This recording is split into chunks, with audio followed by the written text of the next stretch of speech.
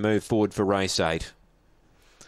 Favourite the red, Springvale Roxy, almost set, all in, lights on. Here is the lure, race 8.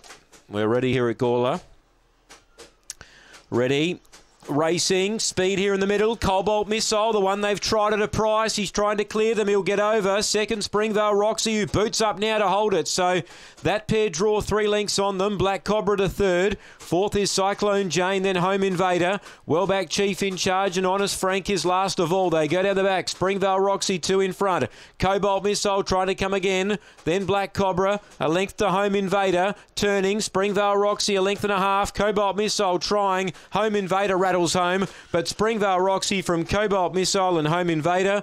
Cyclone Jane is fourth, then Black Cobra and Chief in Charge and Honest Frank, the last pair in.